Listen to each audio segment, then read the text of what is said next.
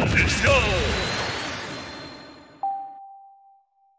Hello everyone, it has been a really long time. My name is Josh from the Nintendo channel and welcome to another video. Today is a pretty sad day. As the time of this recording, it is the date of his passing, or at least the announcement of his passing. It was maybe about a few hours ago that I discovered that Akira Toriyama, the creator of Dragon Ball, the character artist for Dragon Quest, Chrono Trigger, and many beloved franchises, has passed away. And I just kind of want to talk about it and really just kind of reflect on his legacy and what his works brought to my childhood. In my childhood, I am mostly only knew him from Dragon Ball. Didn't know him from anything else because I grew up mostly in the late 90s, 2000s. Chrono Trigger was not really a game that I was into at the time, and that was a lot older than, at the time, a lot older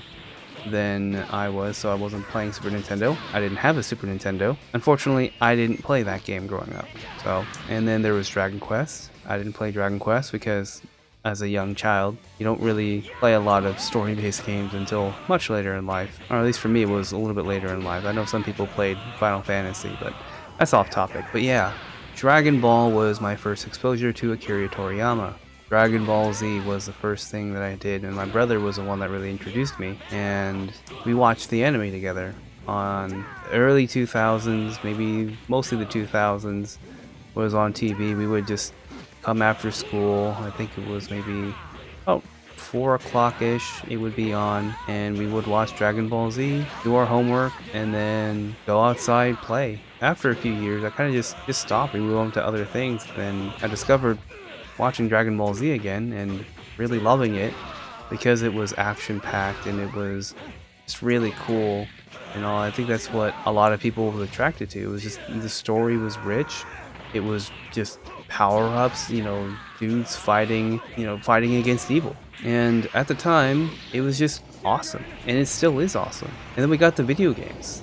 And the video games were awesome. Budokai 1, probably one of the best Dragon Ball Z video games out there. Now, arguably, I think Budokai 3 is the best, but don't at me. The legacy of Dragon Ball just kept continuing. I kept getting game after game after game. I got Dragon Ball Z Budokai Tenkaichi. That was the first like 3D fighter one that I played, and I love that game. It brought so many memories. It wasn't the greatest one, honestly.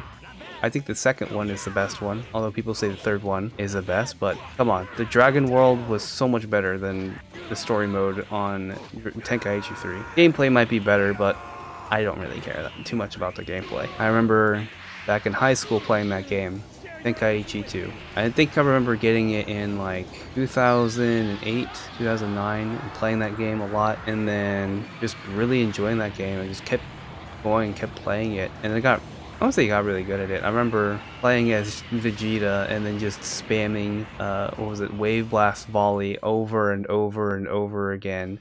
Because it only took, 2 key bars or something like that, and then it would just lock onto your enemy, and they would have no chance of getting up, and it would be just absolutely ridiculous. It was so fun and so funny, and my friends would get so mad at me at doing that. I remember I would give him the most overpowered spec Goku or Vegeta, and then I would just beat him with standard Vegeta because he would have that wave volley, and it was just so OP. Going back to his death, it was really quite shocking. Mostly because it was just very sudden.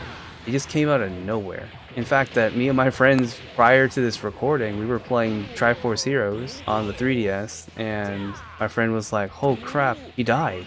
I was like, "What?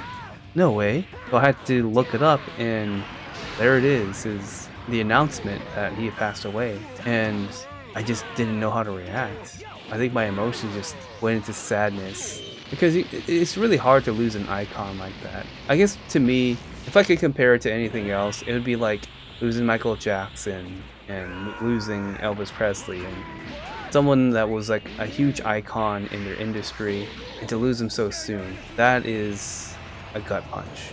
Because you didn't think they would, go like that. And it's heartbreaking. You don't want to see an icon like that pass away. And there was still a lot left. I mean, I know he wasn't directly involved in Dragon Ball Super, but he was still a supervisor. And I think the anime will still continue without him because I know that they're still currently developing more of the story and stuff like that, but it's still without his input. And he was still working on other projects too. Like, wasn't he working on the next Dragon Quest game? Or no, there was a game called like what, Last Kingdom? Sandbit Kingdom or something like that. Or Sandland Kingdom. I think that was called Sandland Kingdom. That was based off a manga that he did a while ago, and that never really took off. And now they're making a game behind it. I'll definitely be getting the game to kind of support Toriyama again, and also just to delve into that franchise, because that franchise really hasn't had anything outside of maybe like an OVA or maybe like an anime series or something like that. I don't really remember much about it, to be honest. I think I'm just gonna wrap it up here. So, what do you guys think of Akira Toriyama's death?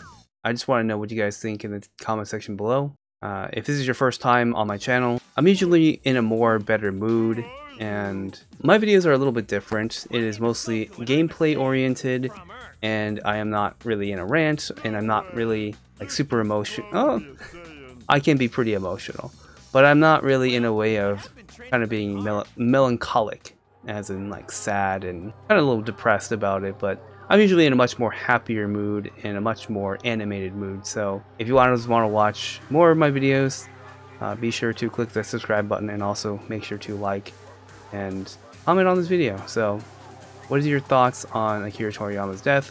What did he bring to you? I'd like to know in the comments. This is Josh from Nintendo Channel, signing out.